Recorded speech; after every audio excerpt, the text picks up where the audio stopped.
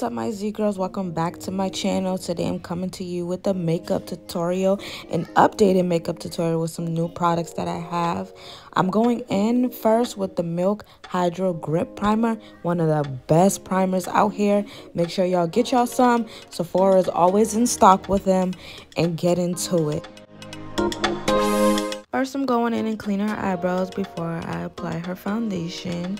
And I'm going to go in with the NARS Cast, whatever, and the Marquises. I don't know how to pronounce these names. I'm going in with two different shades because she was literally two different shades. She was a little lighter in like the concealer areas already and darker around the contour areas and everything like that. So I just did a dark to light, well, light to dark foundation mixture. Here I just went in with like a flat brush and just laid the foundation down. This brush is from Luxury Belle Studios. This is my cousin's brand, which is really great. And here I'm just showing you guys that I'm going in with the Marquises after I went in with the Concast, however you pronounce it. And then I'm gonna go in with my beauty blender and blend that out and get into it.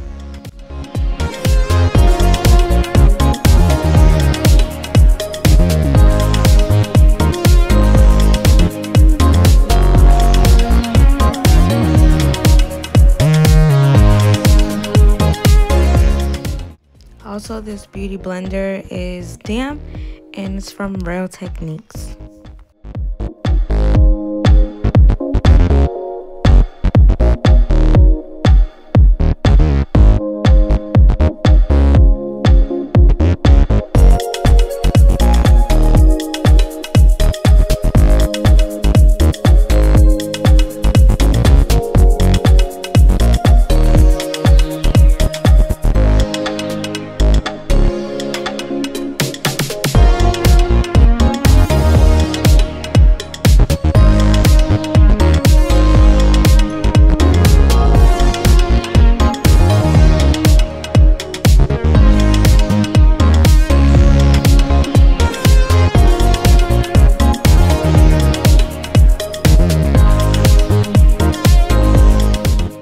Now I'm gonna go in with my Luxury Belle brow pencil in the shade brown.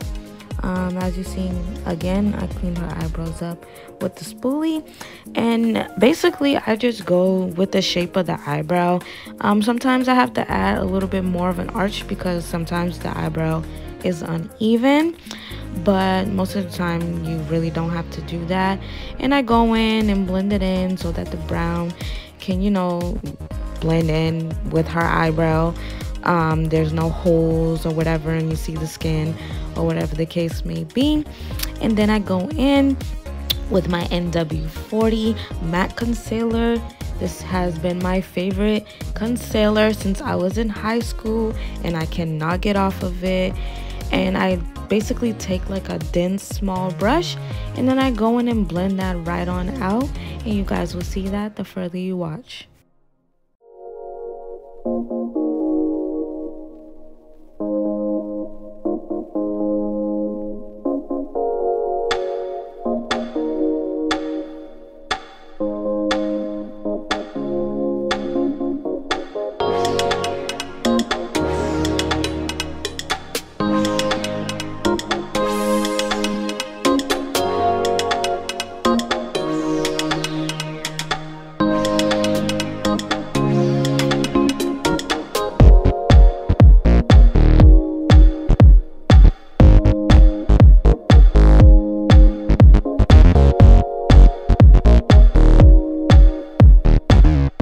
Also, guys, I'm sorry if I'm blocking you in some of the stuff that I'm doing. I like to get close and personal because I'm very particular into detail, and I need to be right in front of it in order to see. Also, I wear glasses, and I wasn't wearing glasses, and my glasses are from far away. I don't know, your girl's eyesight is changing. I'm closer to 30, so I don't know, I'm getting old. Things are changing in my body. So I had a lot going on, so I had to get up close and personal. Like I said, I apologize once again if I'm blocking off some of the stuff, but mostly you can see what I'm doing in the whole concept of everything.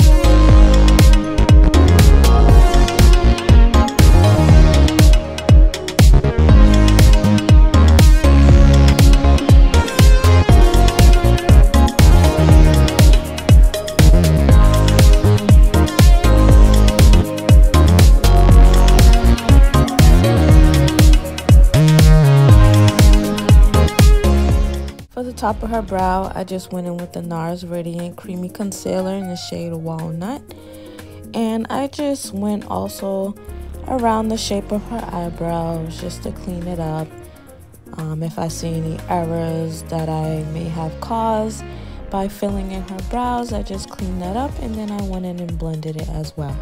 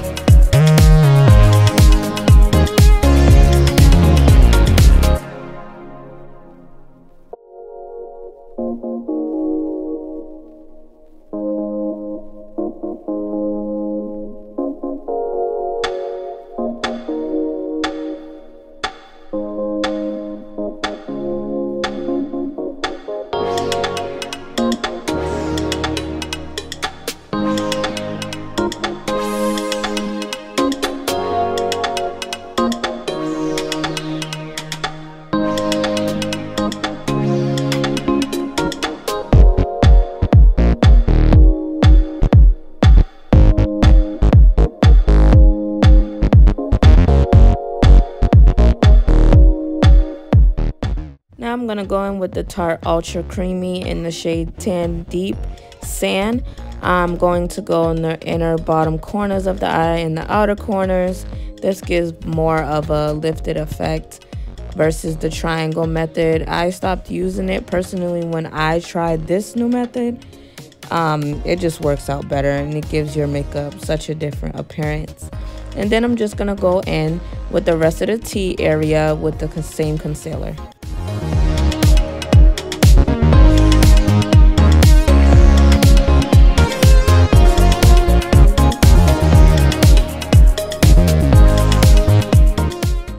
Back in with the NW40 matte concealer.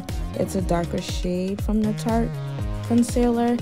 That just gives it a different look too as well. You know how you go in with a darker concealer and then you'll go over it with a lighter one to give you that lighter under eye. I kind of create that same effect all in one step.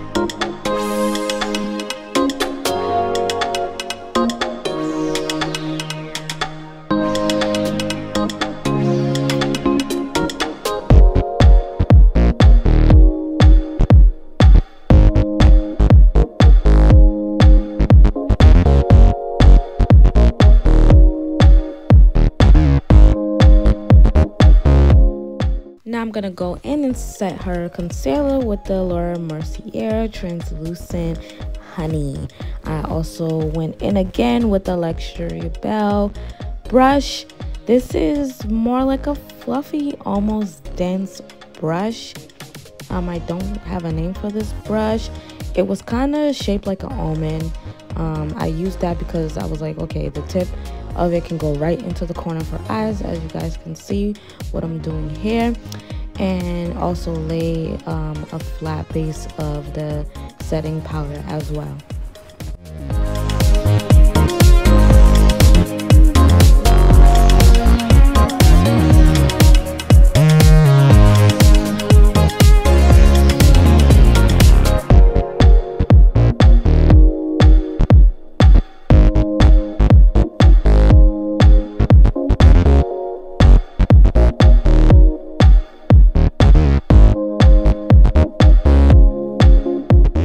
And please let me make this known. I love this setting powder. I used to use the Sacha, but now I cannot get off of Laura Mercier. Like, the reviews I used to watch, like, I definitely understand why it was so gassed, because this stuff is like butter. Now I'm gonna go in with this Morphe Glam bronzer in the shade Trailblazer. I love this shade. And also my stipple brush, I'm sorry. The stipple brush gives you like a airbrushed effect. I learned that from my good sis, because she's great at makeup, and she was like, oh, try this. But like I was saying, I love this shade because it's very soft. It doesn't give you a harsh contour look. And as you guys seen, I don't go in with like a cream contour shade first, blend that in, and then go over it. I like to straight bronze because, like I said, it just gives a soft look. I don't like harsh contour. It just doesn't work for me. I feel like maybe if you're going for a more dramatic look, that's what you would do. But for me personally, I love to bronze.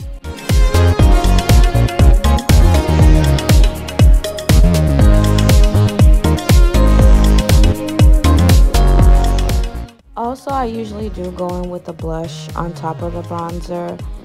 This time I didn't do that. She was in a rush to go to an event, so I didn't have time, but the bronzer still worked out perfectly fine. There are some people who actually just bronze and don't use any blush, and it still looks great, as you guys will end up seeing.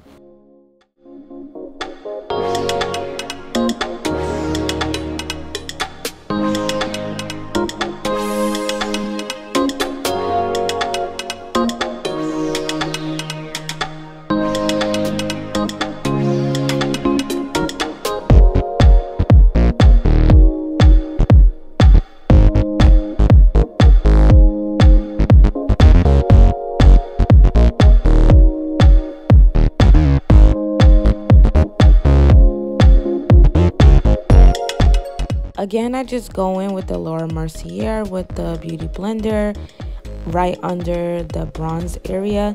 I don't like to use concealer. Some people do use concealer first, but personally, I feel like it's just too light at the bottom of the face, and you're not trying to have the face too off from the neck, even though I do bronze underneath the face and under the chin area.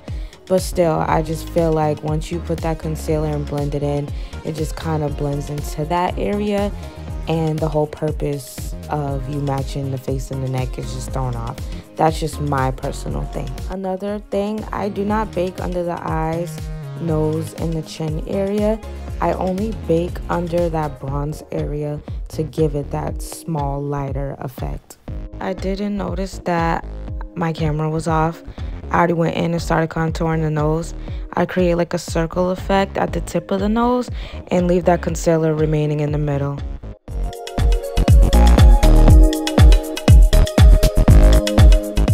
I went in with my Wet n Wild Mega Volume Mascara Hydrofuge on the top and bottom lashes before applying her lashes.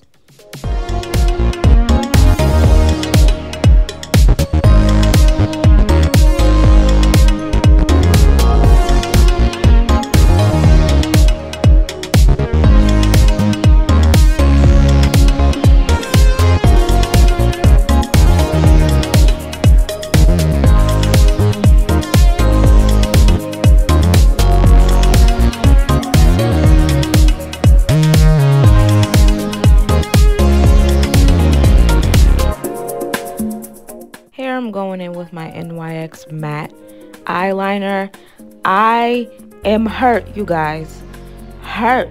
My soul, my heart is crushed. They discontinued this eyeliner.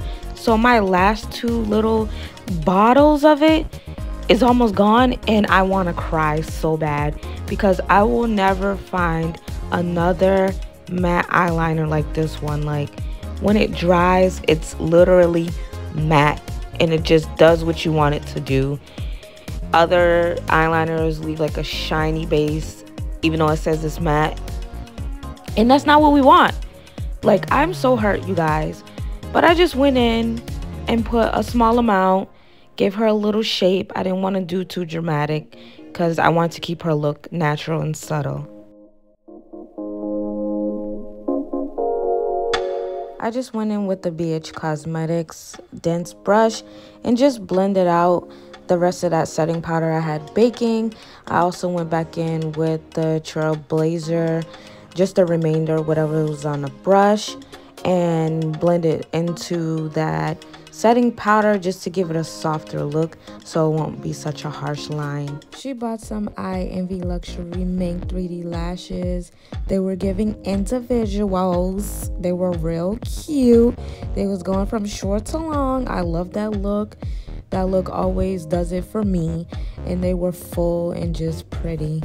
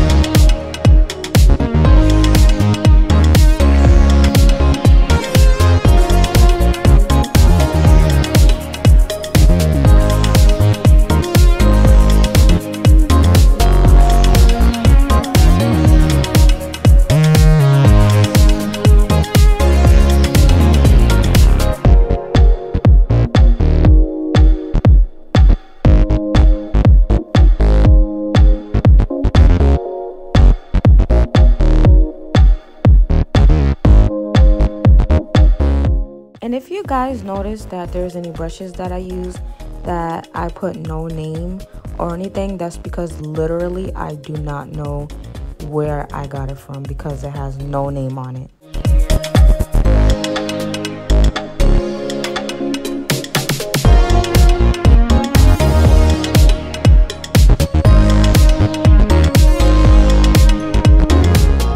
I went back in with the Luxury Belle Brow Brown Pencil. Also, I went in with the Luxury Belle Elite Lip Gloss. It's a pretty shade of pink. You guys will see it coming up. And also the Too Faced Lip Injection Claire kind of pinkish lip gloss. I love that stuff. It get them lips feeling full and looking full, and it just be shining, and it, you know, it's that sticky lip gloss that we all love. You guys will see that coming up also.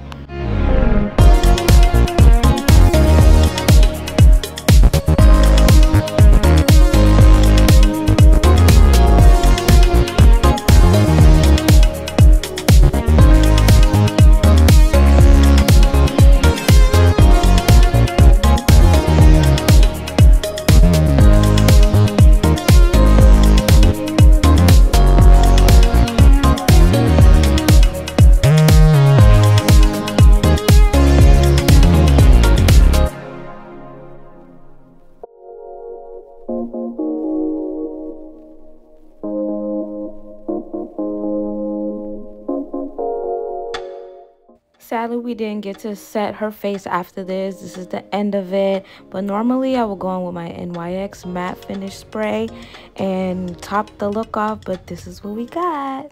Hold on. Nah, where's my brush? Oh my, yo. No fucking way, Alicia. No fucking way. Where's my brush? No fucking way. No fucking way. No fucking way. No fucking way. No fucking way. No fucking way. No fucking way. No fucking way. No fucking way. Like what? And y'all see face beat to the gods, looking like pure silk on her face. Thank you guys for watching. Don't forget to like, comment, and subscribe, and turn that bell notification on.